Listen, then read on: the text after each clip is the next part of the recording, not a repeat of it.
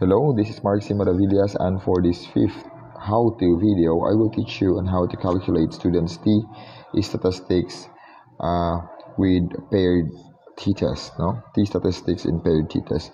As you can see, this is in connection with to the second, to our first how-to video, wherein we need to discuss now, or I will to discuss now on how to use these paired t-tests in this part here. As I have mentioned last time, that this type of test is used if we only have one group of people being tested twice. This one, like pre-test and versus post-test, and before and after.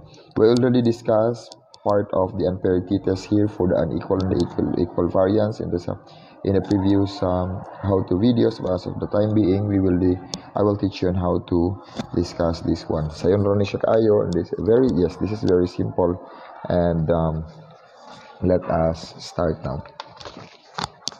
Okay, so for the t statistics, or for paired samples, let me set to you this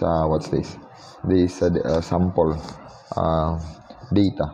So we have here a pretest, a group of pretest scores here with 14 subgroups, and we have also 14 for the post-test. And sa unpaired t-test, dili yun na pwede nga dili ni magbalansi silang duha. 14 ka buong ng p-test, ito siya ng post-test. Kumantayan na to nga I have mentioned last time that these two value, for example, in case number 1, 23 and 35, these two has a meaning. But pasabot na kining trabaho kining nga score, adun na ni siya connection ani nga score, yun sa man. Kani siya, isa ra ni katawo, una nga test niya sa pre-test, dahil mo na yung score 23, sa ikaduhan niya nga test para sa post-test, nakakuha siya og 30 and 5. So, para sa gapon na sa 14 ka buok na siya bata. So, 14 ka bata, kaduha gi-test ang 14 ka bata. So, this is how we do it. As you can see, here is now the formula of the t paired samples. T statistics for paired samples. So we have here our formula. T is equal to the summation of the difference over the square root of n, and the difference of the summation of the square of the difference minus the summation of d squared over n minus 1. So in order for us to use this formula, there is a need for us to find d, or the difference, and square of the difference. That is why there is a need for us to continue our table with the d and the difference and the square of the difference. So giun sa mo ni siya karon pagkuha king diri, o giun sa mo ni siya pagkuha ning karon diri nga part. So let me just show you some of it, kay aron dili na po nato ning hotdon kayo, kay aron di kay tamalangan. Giun sa ni siya pagkuha diri is you just subtract 23 minus 35. 23 minus 35, that is equal to negative 12. And let us have the square of negative 12. That is why we have 144. And you do the same thing here for 25 minus 40. Butang diri, 25 minus 40. Then you have to square the difference, so we can get it so you can have 225. Imo nang kuhaon tanan.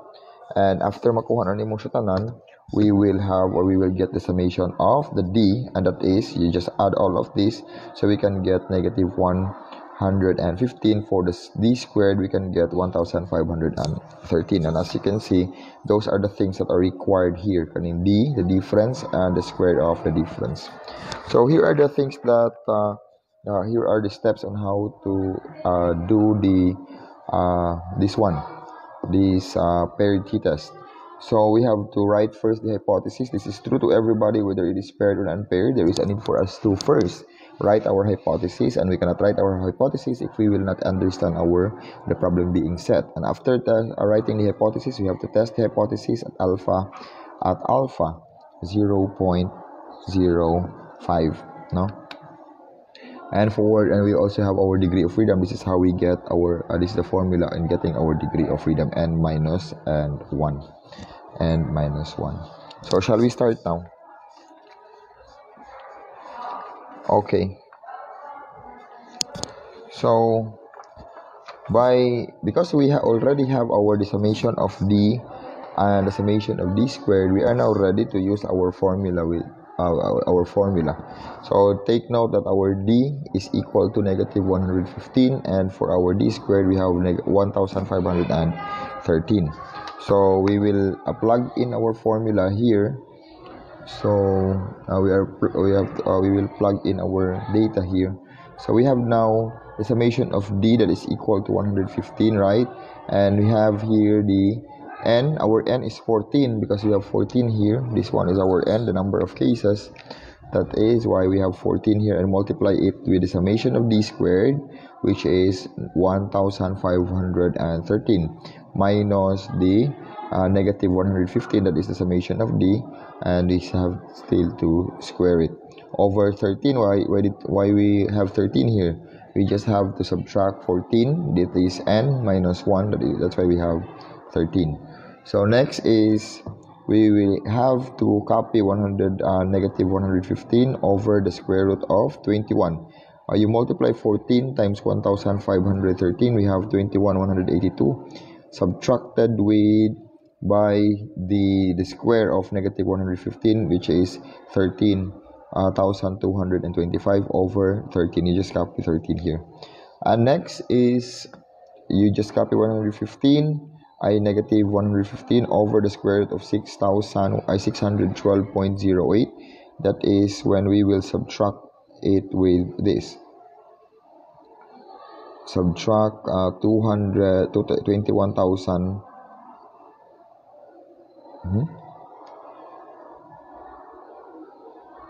So we will reconcile this one first. Okay, this is 21,182 minus 13.225. We get 21.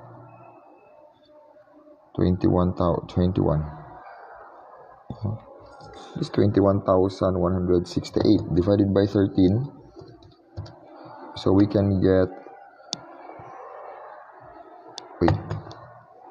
21,182 minus 13,225.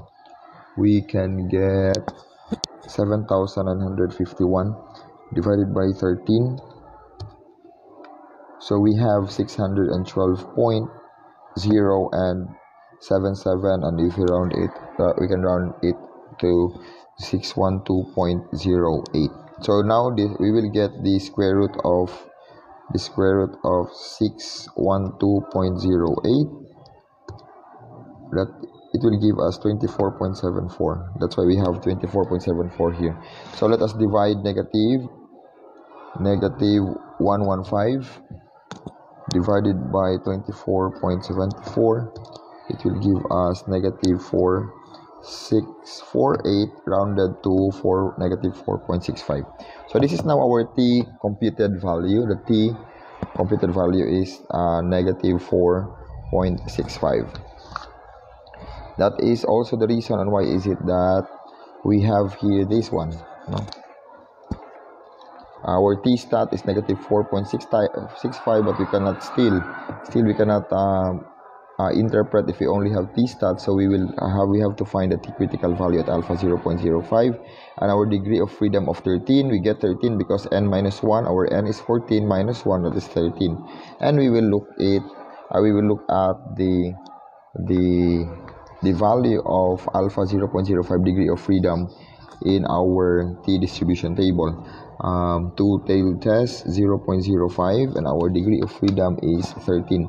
So we have 13 here, and it is 2.160. That's why we have here 2.160.